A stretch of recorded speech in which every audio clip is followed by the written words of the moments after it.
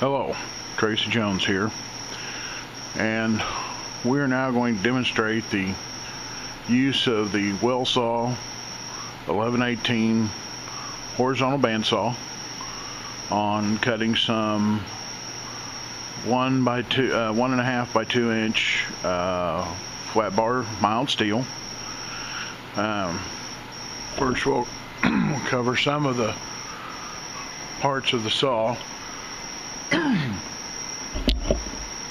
First, we have the jaws of the vise. There are two jaws. You have a stationary jaw that doesn't move. Then you have a movable jaw to adjust for the size of the material. Before loading the material, you want to take the hand wheel. This is the vise hand wheel. You want to bring it counterclockwise until it stops,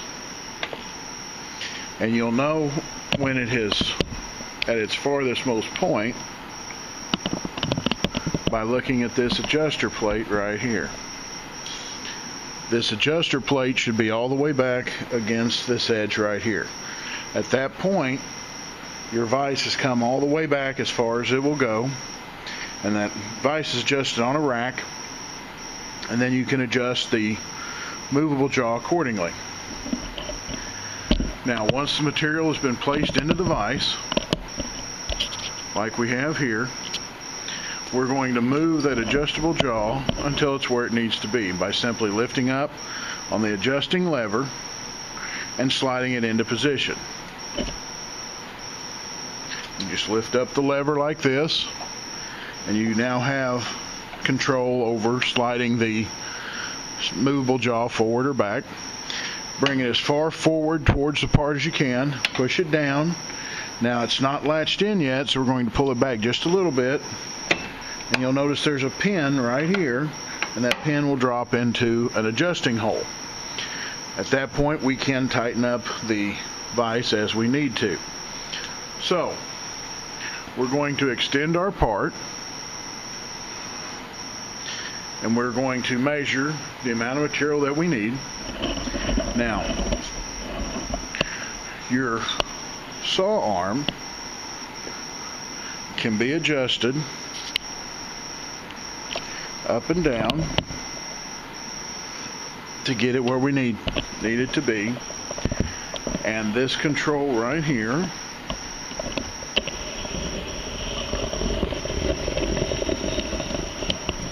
controls the drop of the blade.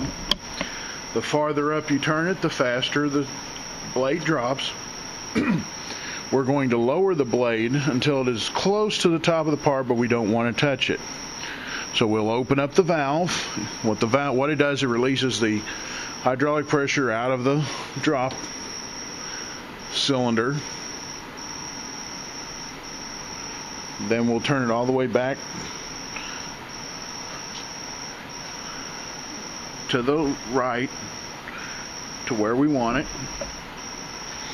We'll come back over here.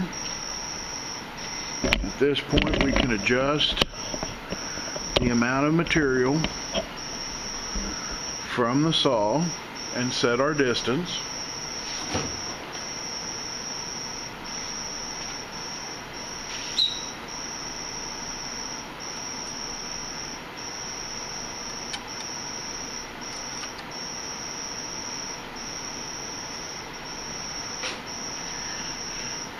Now, this piece has been set for 2 inches of standout. So once we have it extended where we need it, we'll then tighten our vise with our hand wheel.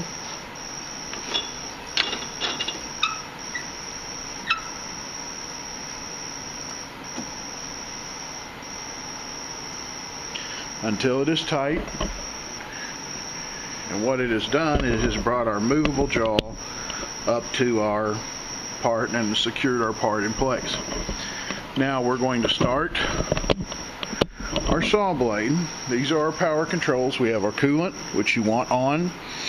Here's the stop button, here's the start button, so we'll start it up. Now once it starts, you also want to look for coolant coming into onto the blade. You've got a coolant line here and one here. You want to make sure you have coolant flowing. That keeps the waste material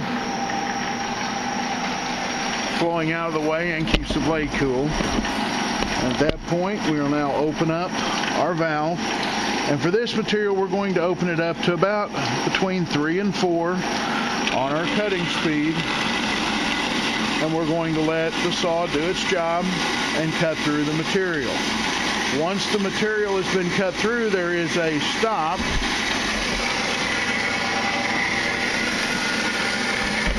An automatic stop right here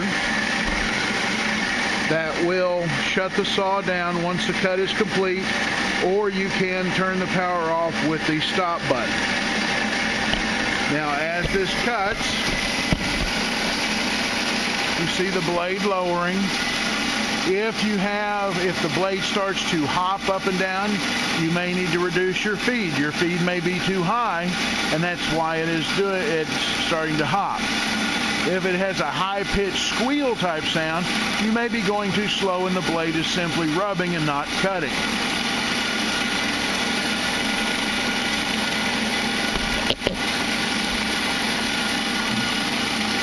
The saw continue to cut. You notice the coolant flushing the waste material away from the blade and lubricating the cut as it goes. We're almost through the part. You notice the sound is nice and smooth. There's no hopping, no bouncing around. Once it cuts through, then it will hit our stop button. You notice the head of the saw is getting closer and closer. Okay, it is cut through and is shut down. At this point, you can remove the piece. You can loosen the jaw, extend it to the next piece, or whatever you need to do. And that is how to operate the Wellsaw horizontal bandsaw.